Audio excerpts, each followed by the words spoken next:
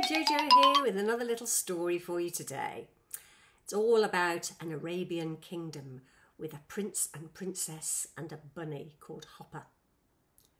In a magnificent palace nestled amidst the golden sands of an Arabian kingdom, there lived a curious and joyful 6-year-old prince named Zaid. Alongside him was his equally enchanting playmate, Princess Layla, who possessed the brightest smile in the realm.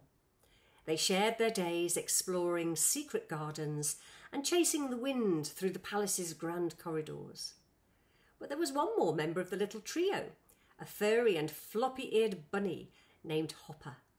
Hopper was their loyal companion, hopping merrily through their adventures, a bundle of fluffy delight. One sunny morning, Prince Zaid and Princess Layla decided to embark on a grand treasure hunt within the palace.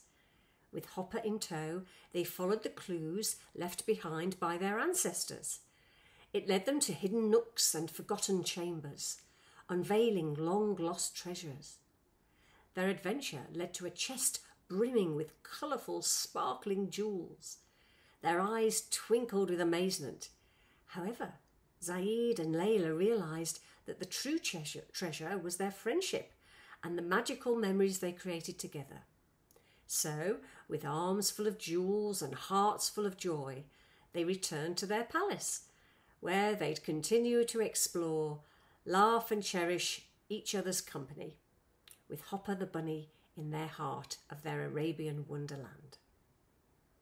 Bye for now.